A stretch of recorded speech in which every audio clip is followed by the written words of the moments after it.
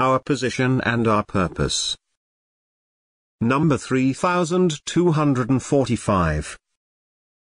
A sermon published on Thursday, April 13, 1911. Delivered by Charles Haddon Spurgeon. At the Metropolitan Tabernacle, Newington. Having therefore these promises, dearly beloved, let us cleanse ourselves from all filthiness of the flesh and spirit, perfecting holiness in the fear of God. 2 Corinthians 7:1. Kindling with strong emotion, constrained by the love of Christ and animated by the fellowship of all spiritual blessing, the Apostle here strikes out an exhortation in which he appeals to the noblest passions of the children of God, to their sense of a divine lineage and a present endowment, as well as of an exalted destiny for an incentive to purity of character and holiness of life. The first thought which he gives to stir up in us this godly ambition is that the Christian is possessed of most glorious privileges. By such words, having therefore these promises, I understand not merely having the promises in reversion, as they belonged to the Jews, but having them in possession, having received them, having obtained them, having gotten them, having grasped them and being seized of them, as lawyers express it, so that the promises are no longer mere promises, but things which we have actually in our possession. I understand, by Paul's language here, that believers in the Lord Jesus Christ have 1,000 blessed promises in the enjoyment of which they daily live. The promises he especially refers to are mentioned in the previous chapter. They appear to be these: first, divine indwelling, I will dwell in them. Now, this is no light or inferior privilege of the Christian Church.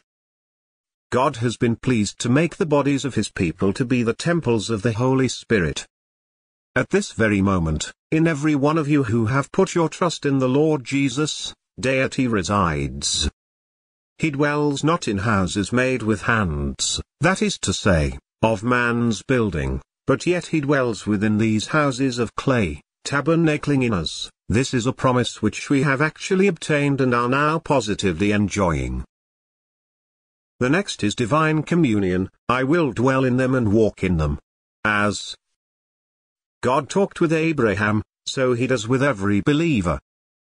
God is not to us afar off, but he is our near and dear friend, our close acquaintance. With him I converse, I maintain, bold as he is I dare to be. If I can tell him my heart, he will also tell me his heart, for the secret of the Lord is with them that fear him. Communion is not merely a matter of promise to you and me, beloved, but we enjoy it now. I hope it has become habitual with us to abide with Jesus Christ. At morning break, we can frequently say, when I awake, I am still with you. And when the sun has gone down and we toss upon the bed, and cannot sleep, in the night watches our soul talks with him whose eyes never slumber. Blessed is his name. This walking of Christ with his people is one of the daily privileges of the air of heaven. Another promise we have obtained is that of divine covenanting, and I will be their God and they shall be my people. God gives himself to his people to be theirs, and they, by the purchase of his own Son, and by the effectual conquest of the arm of his grace, are his. He has chosen us for his inheritance and granted to us that he should become our portion and our inheritance. I will be their God and they shall be my people. Yes, God has entered into covenant relations with us, bound himself by promise and yet further by another immutable thing in which it is impossible for him to lie, namely, by his oath. There are between us and our God bonds which cannot be snapped, links that can never be severed. Let us thank God, tonight, and summon every faculty of our souls to praise his name.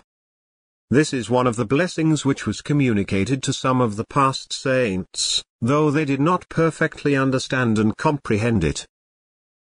Cannot you and I, basking in sunlight, light compared with which theirs was but twilight, say that we have obtained this promise? In addition to all this, we have divine adoption. I will be a father unto you and you shall be my sons and daughters, says the Lord Almighty. Is not this our blessed state? He loves us with a father's love, guides us with a father's care, protects us with a father's watchfulness, instructs us with a father's wisdom, bears with us with a father's patience, longs for us with a father's longing.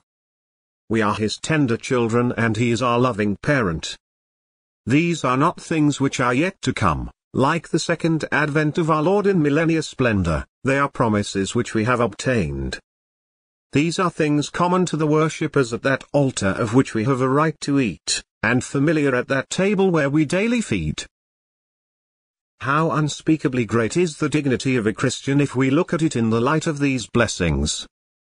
Before we understood it, how we thirsted after it. We thought, when under conviction of sin, could we dare hope be among God's people? It would be enough joy for us if we never had an earthly joy beside. I am afraid that since their blessings have become ours, we have not prized them as we should. Perhaps for this cause we are sometimes brought into the prison of doubt and our faith fails us. Just as we do not know the value of health till we are sick, so some of these blessed privileges are not valued by us until we have to walk in the dark and sigh and cry after unbroken fellowship amidst intermittent snatches of sweet assurance. The Lord give his people to know the value of these heavenly realities, that in an abiding sense of their calling and their standing, they may act in a way that is worthy of such great dignities. Now you perceive that it is necessary for us to get a good clear view of the possessions of the Christian, because it is from them Paul draws his argument, having therefore these promises. He uses not the logic of the law, nor the logic of threats, but the logic of love. We have these mercies, we are so unspeakably favored, we are living in the daily enjoyment of divine indwelling, divine communion, divine covenanting and divine adoption. Therefore he takes a step in advance and says, let us cleanse ourselves from all filthiness of the flesh and spirit. It is clear, then, that the doctrines of grace, fragrant as they are of the privileges of the Christian, do not logically and spontaneously lead to licentiousness as some have profanely said, but they naturally and instinctively, lawfully and reasonably, lead to holiness of life. The fact that we are absolutely and unconditionally saved by God's grace, that our standing is secure and that we have become the children of God, is not an incentive to careless walking and to unholy living. Such an argument is the weak invention of malice, unworthy, I had almost said, of the father of lies, for Satan is known to palm off his offspring with a plausible appearance. But the argument is to gratitude in the heart and obedience in the life. What is obedience to God but holiness? True obedience would be holiness in perfection. 2. We now proceed to an appropriate inference. The Christian, being possessed of glorious privileges, is therefore laboring to be rid of obnoxious evils. Let us cleanse ourselves, says the Apostle. What then? Do they need cleansing? Are they such originally and by nature that they must be cleansed? God's blood bought, quickened people, and yet need cleansing? Ah, yes, brothers and sisters, every one of them, even the Apostle Paul, himself. Where will you find a warmer spirit, a more zealous heart, a more consecrated man than the Apostle Paul? And yet he says, let us cleanse ourselves. It surely would not be presumptuous on my part, if there should be in this assembly some venerable saint who has been for many years kept in the faith with unblemished garments and engaged above many in the service of the Master in winning souls. It would not be presumptuous if I should say to him, let us cleanse ourselves. I suppose that the nearer we get to heaven, the more conscious we shall be of our imperfections. The more light of God we get, the more we discover our own darkness. That which is scarcely accounted sin by some men, will be a grievous defilement to a tender conscience. It is not that we are greater sinners as we grow older, but that we have a finer sensibility of sin and see that to be sin which we winked at in the days of our ignorance. Yes, we may say to those whose grey hairs show that they are getting near home, let us cleanse ourselves. And if it is thus to the holiest and most eminent of the people of God, much more is it to us, beloved, common saints, scarcely worthy to be called saints at all, only that we trust we are washed in the precious blood and are saved through the righteousness of Jesus Christ. Let us cleanse ourselves. How pointedly the apostle puts it. I want you to notice the points. The work is personal, let us cleanse ourselves. It were more in accordance with our tastes to cleanse other people and attempt a moral reformation among our neighbors. Oh, it is easy to find other men's faults and to bring the whole force of our mind against them. It is delightful to expose vice and lampoon the follies of the age with a dash of wit to enliven it, or to preach virtue with a little of the sugar of scandal to sweeten a painful tale. It highly gratifies some people when they can find a fault in some highly respected brother. They pull him to pieces with about the same zest that might be displayed by a crow or an ape. That is their forte, the strength of their genius, detraction, pulling to pieces what they could not put together and attempting to raise themselves by lowering others. But notice the apostle says, let us cleanse ourselves. Oh, that we would all look at home. Oh, that we did more indoor work in this department. Yes, it is certainly our business to tell our brother of his faults, this ought we to have done, but certainly we ought not to have left the other undone, for that is our first business. Let us cleanse ourselves. It is all very well to drag the church of God up to the altar, like some bleeding victim, and to stab her with the sharpest knife of our criticism, and to say of the modern church that she is not this, and she is not that. One might rather ask, how far do I help to make her what she is? If she is degenerate, how far is that degeneracy consequent upon my having fallen from the high standing which I ought to have occupied? We shall all have contributed our quota to the reform of the church when we are, ourselves, reformed. There can be no better way of promoting general holiness than by increasing in personal holiness. Let us cleanse ourselves. There is activity needed, however, in discharging this personal duty. Let us cleanse ourselves.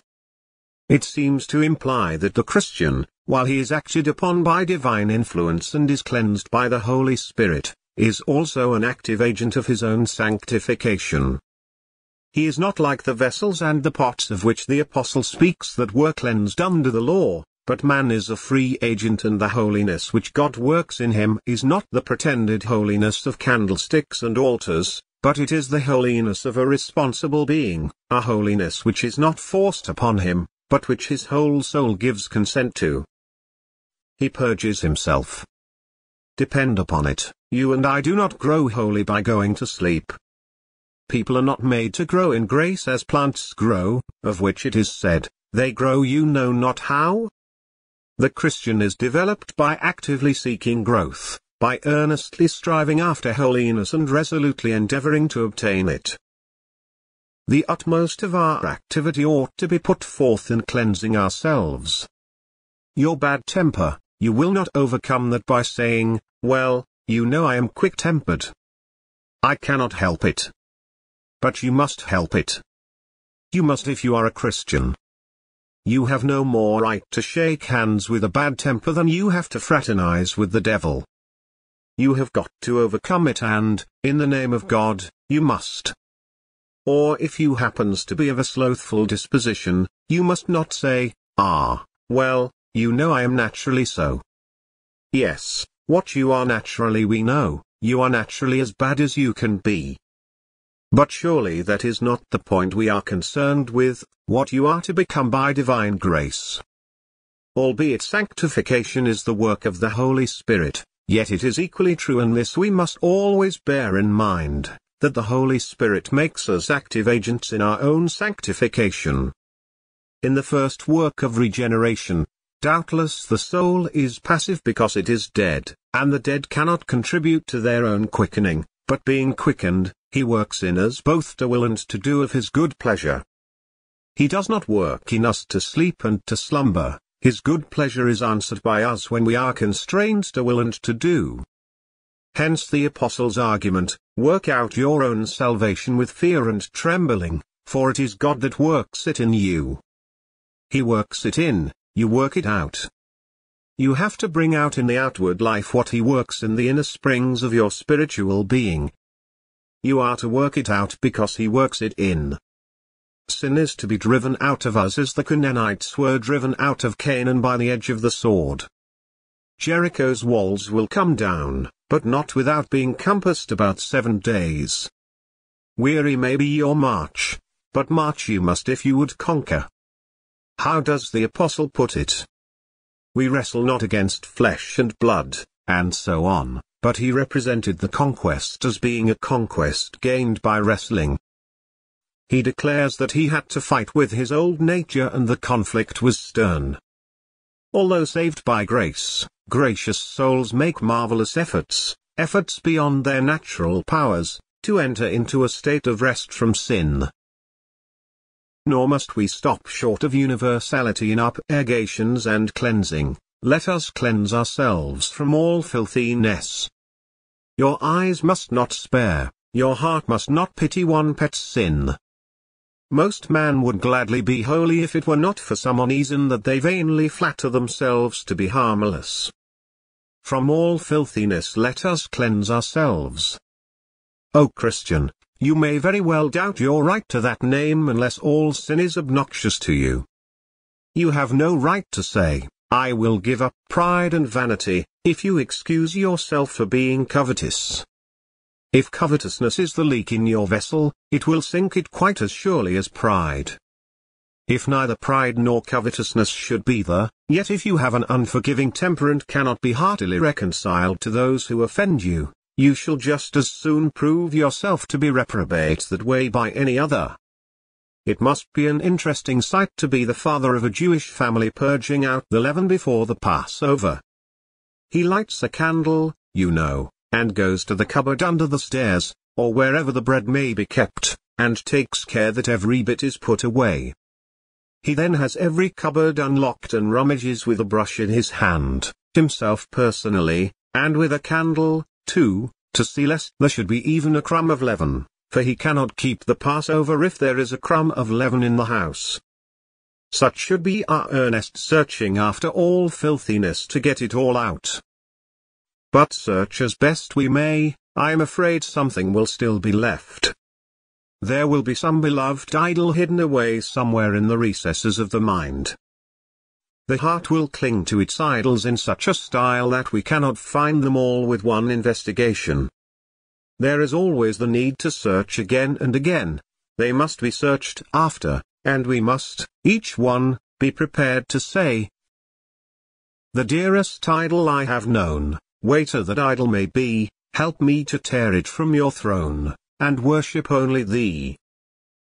The apostle shows the thoroughness of this work by saying, let us cleanse ourselves from all filthiness of the flesh and spirit. Filthiness of the flesh. We may reckon this to include all the outside sins so well known and so easily distinguishable, those degrading sins which even morality condemns. Possibly, Christian, although you may guard yourself against these, yet you will be in danger from the next class, namely, sins of the spirit. These are the mothers of the sins of the flesh. Someone killed a wasp in the early spring and it was said that he had killed 1,000 wasps, for that wasp was full of eggs. Sins of the spirit are full of that spawn which, when matured, issues in shameful delinquencies. If you can cleanse yourself from these, you will save yourself from dangers you little reckon. The outward life will be right enough when the inward life is right. I wish we were more concerned about cleansing ourselves from the filthiness of the spirit. I am inclined to think that some men heedlessly pollute their spirits, I mean that they do it willfully. I am not sure that when there is a divorce case in the papers, I have any business to read it. Yet a great many very good Christian people who often pray to be delivered from temptation, take pretty good care that they master all its details. When there is a bad story afloat about anybody, I do not know that I should listen to it, yet that curiosity of ours often tempts the devil to tempt us. If there is any ditch water, or any dirty puddle of water, I do not know that I am bound to get a drink out of it. True, I may be an officer appointed to taste the water, but if I am not, I would rather avoid the noxious sip. It were better to leave it alone.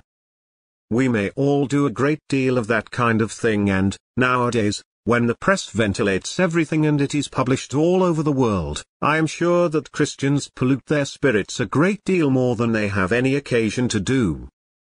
And besides that, we can turn over a sin in our mind, you know, till we become so accustomed to it that we do not think it to be a sin.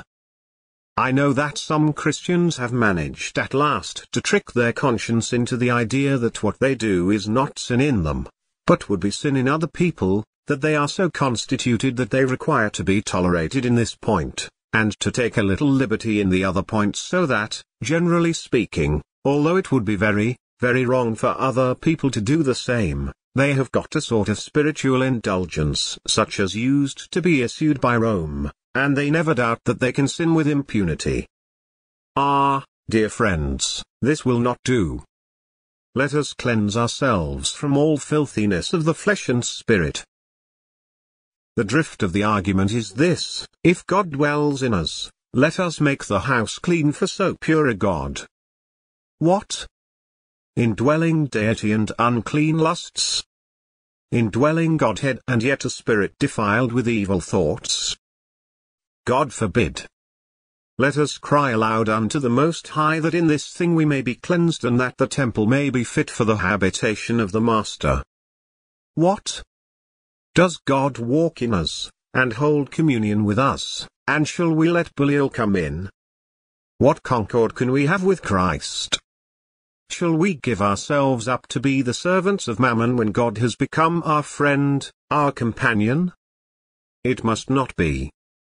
Divine indwelling and divine communion both require from us personal holiness. Has the Lord entered into a covenant with us that we shall be his people?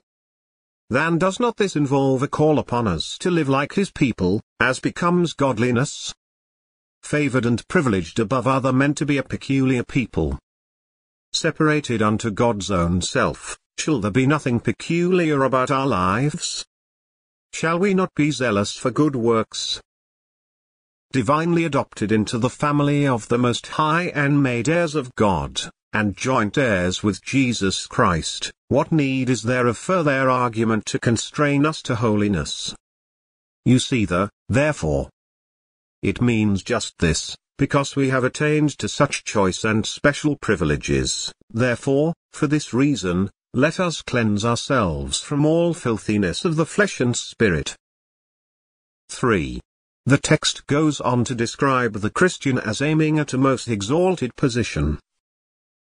Perfecting holiness.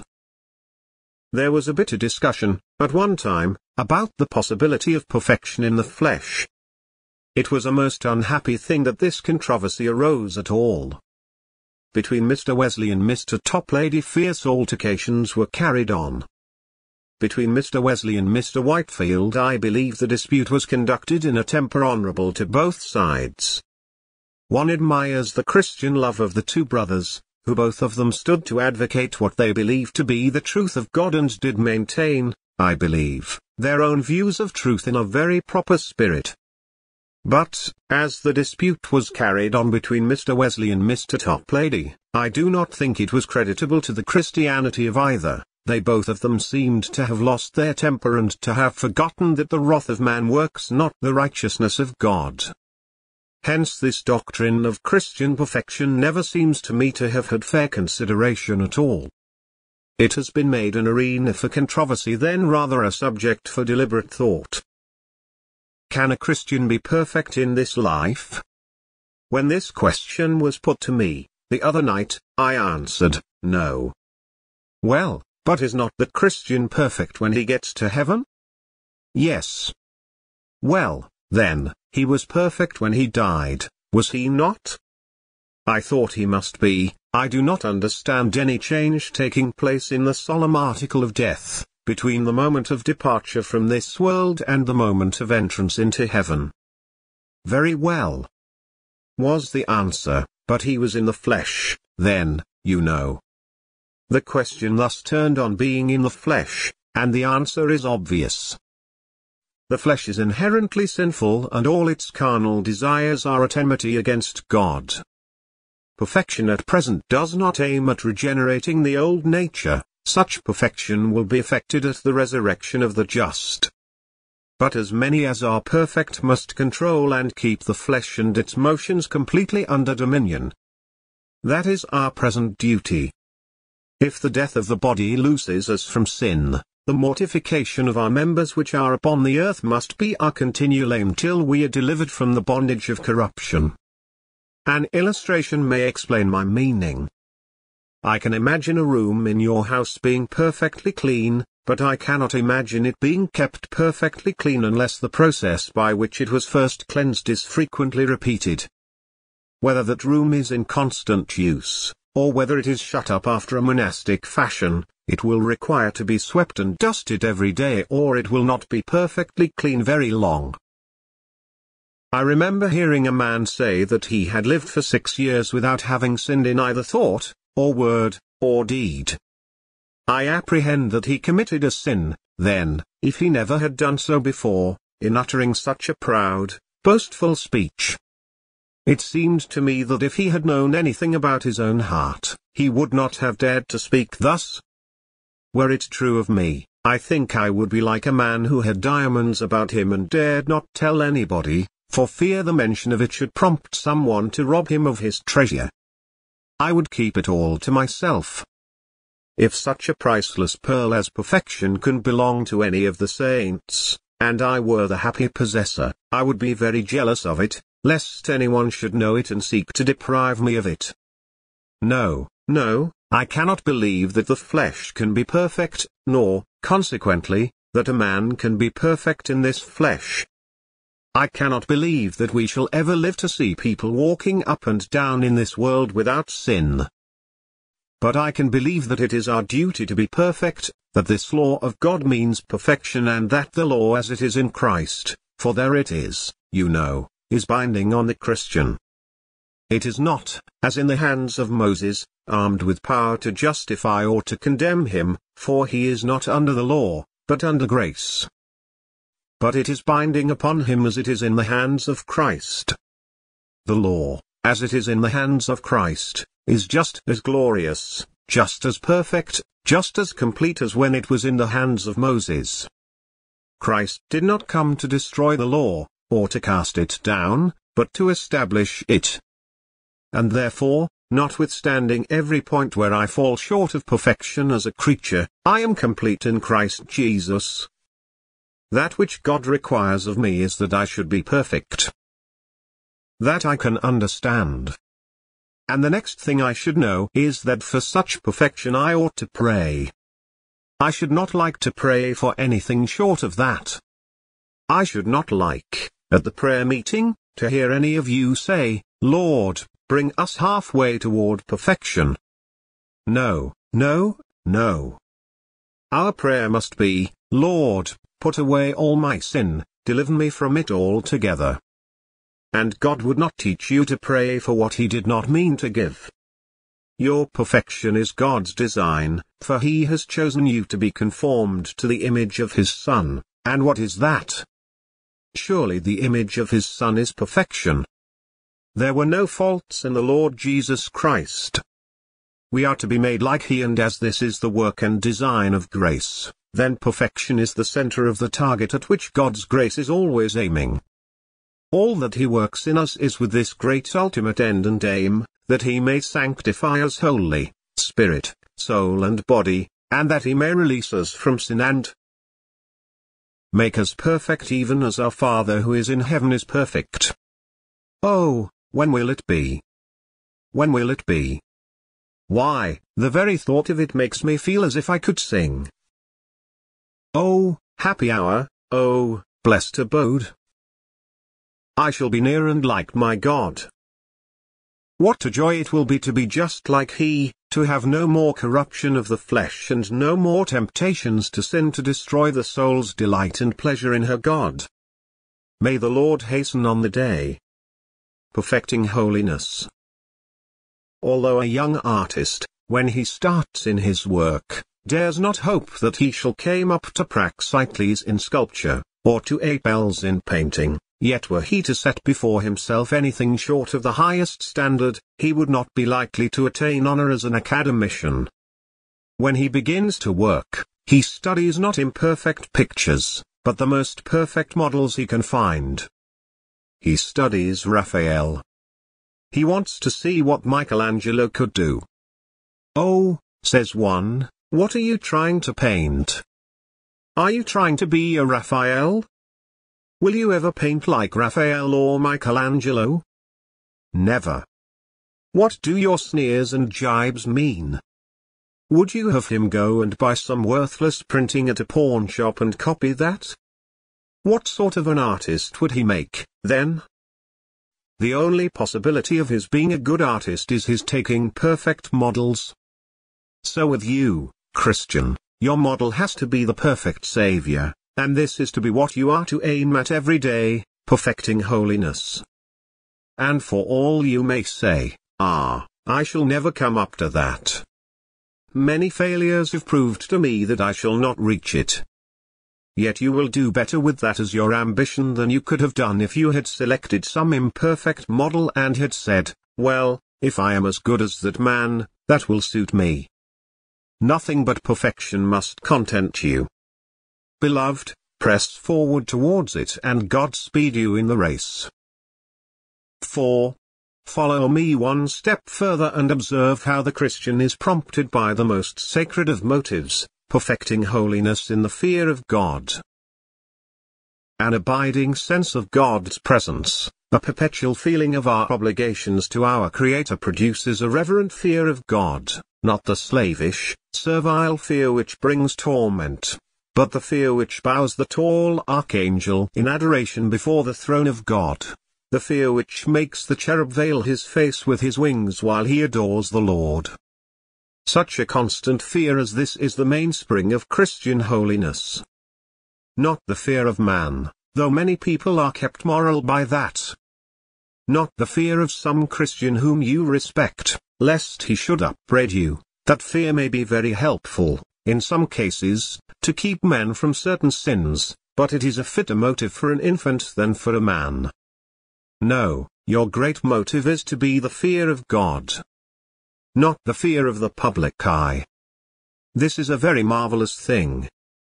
Have you not often noticed that the very thing which the world calls bad, shameful, horrible, detestable, if it does not succeed, would be thought clever, creditable, to be admired if it succeeded? I believe that there have been scores of venturesome traders who have acquired wealth and gained a reputation for brilliant shrewdness by the very means which we see so much and so properly reprobated in certain other large traders nowadays, the only difference being that one man was fortunate enough to jump over the ditch, while the other man jumped in, but both were equally reckless. The world only appreciates success, that is the measure of the world's morality. The true Christian has a higher system of ethics. He perfects holiness in the fear of God, and if he should be successful, and the world should say, well done. Well done, yet, if he felt he had done a wrong thing or an unholy thing, his conscience would prick him. He would be as uneasy as though everybody pointed the finger of scorn at him. I think he would be as restless as Zacchaeus was until he had made a just disposition of his unholy gains. I cannot speak to you as I would wish tonight. But were the hour of my departure come, were I allowed but to utter one sentence and then must die, I would say to you members of this church, be holy. Whatever you are, seek to be holy. And if you will not be holy, if you have a mind to keep your sins, do us the favor to lay down your profession. If you will have your sins and go to hell, you can do it so much better outside the church than you can inside.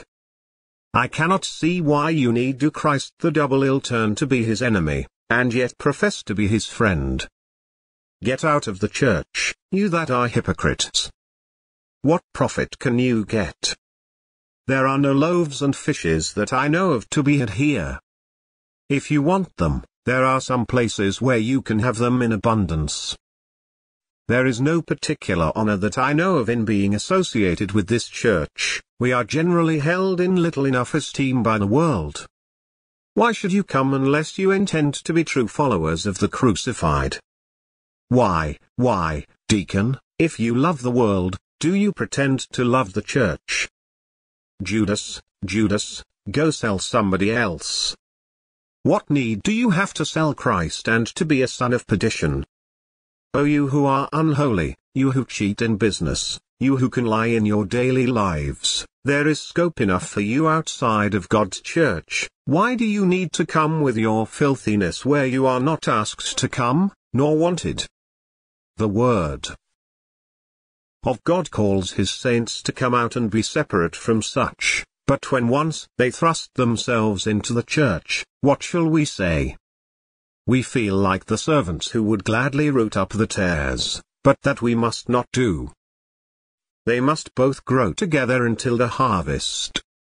Yet we would not sleep, but be watchful to prevent the enemy sowing more tares among the wheat. Be holy, be holy, be holy. You that are servants, be holy in the family. You that are masters, show holiness among your employees. Mothers and fathers, let your children see your piety. Children, may the Holy Spirit make you to be the holiest of children like the Holy Child Jesus. And may it be a point with one and all of us that if we live, we will live unto Christ, so that when we die, we may be found in him, made meet to be partakers of the inheritance of the saints in light. The Lord bless you, dear friends, for Jesus' sake. Amen.